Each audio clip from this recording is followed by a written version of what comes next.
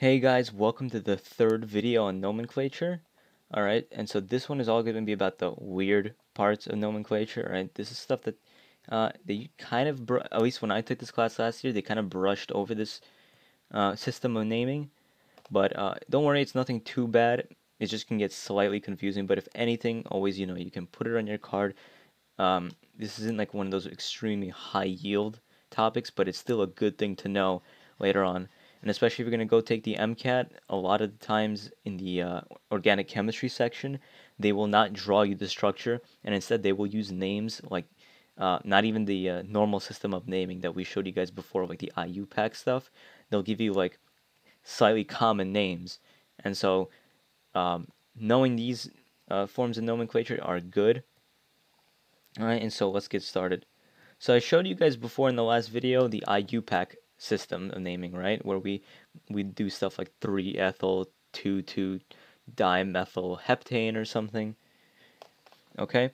And so this one isn't going to be like that at all.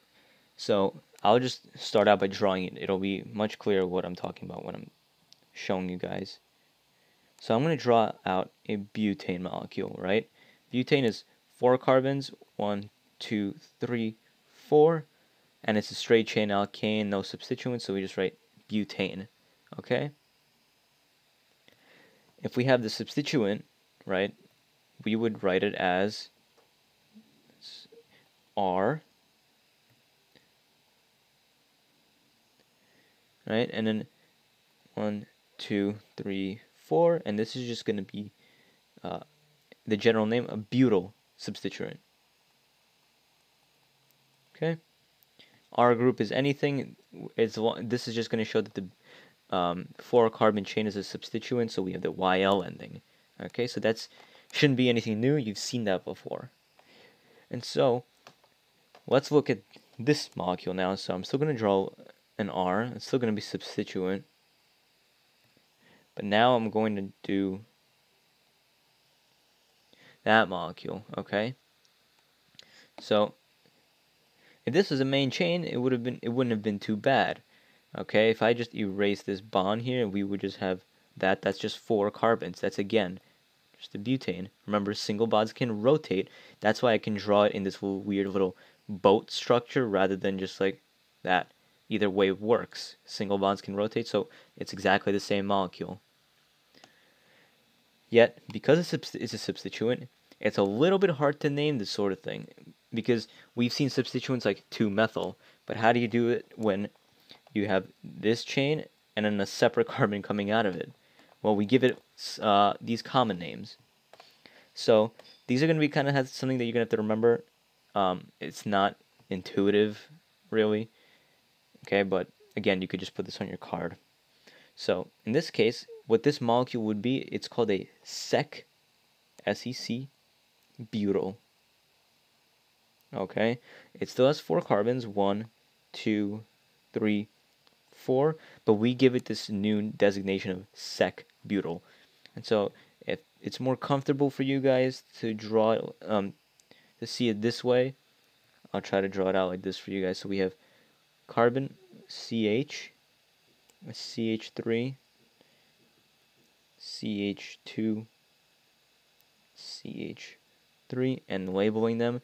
This was our carbon 1, this is our carbon 2, this is our carbon 3, and this is our carbon 4, okay?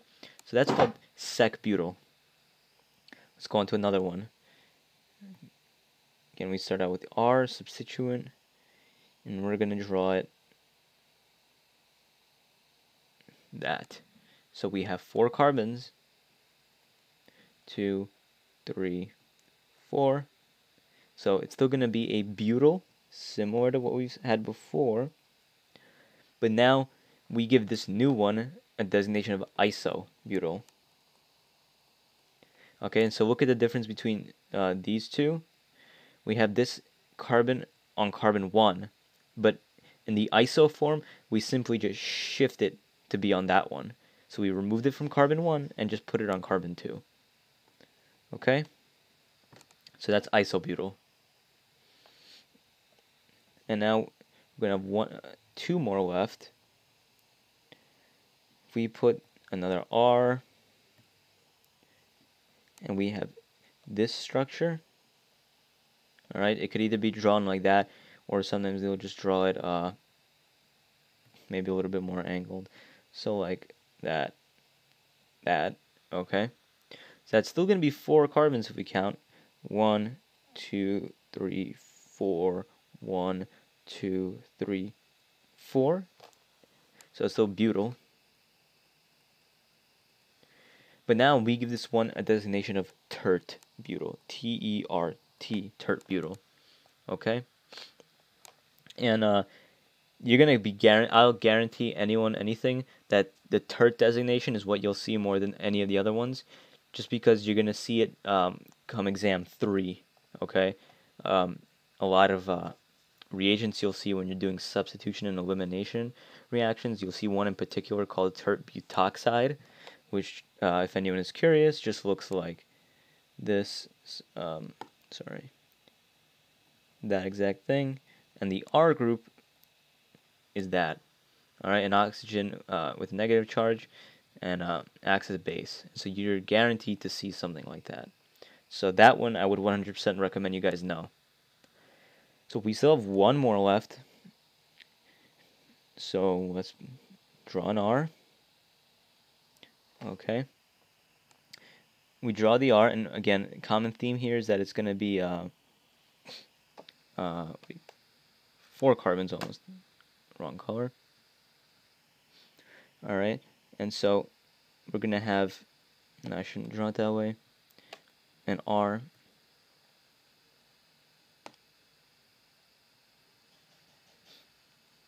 Okay.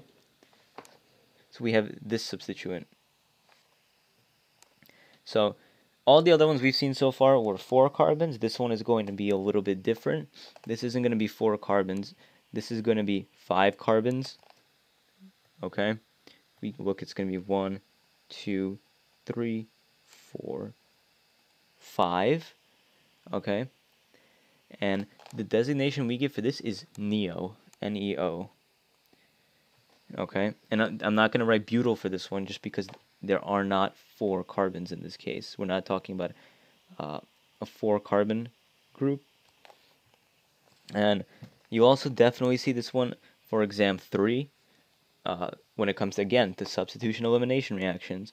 So keep that one in the back of your head. It's one that they love to not show in a lecture, but sort of hint at, but it'll pop up randomly on a practice test and you guys might not know what to do with it. So neo, keep in the back of your head. It's going to come up later on.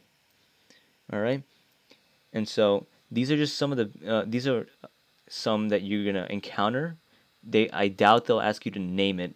What they'll do is they'll probably give you the name of it and expect you to maybe know how it looks, but it will not be complicated. Alright? That's all that it kind of consists of. These two over here shouldn't be anything different from what we've seen in the previous videos. Right? It's only really those 4 over here that you guys should remember. Alright, but again, you know, put it on your card if anything. If you're killing yourself over this right before a test, stop. The chances of this really hurting your grade are extremely low. Alright, and if anything, it'll be one question. So if you're killing yourself over this right before a test, just pop it on your index card and move on with your life. Okay, and so if you guys have any questions on this video, feel free to email me, feel free to contact the TA, and we'll be happy to explain it. And I hope you guys enjoyed this series on nomenclature. In the next one, we're going to be going over Newman projections, okay? So again, more Alkane stuff, and after Newman projections, we're going to go on to constitutional isomers, alright? And I'll see you guys in the next video.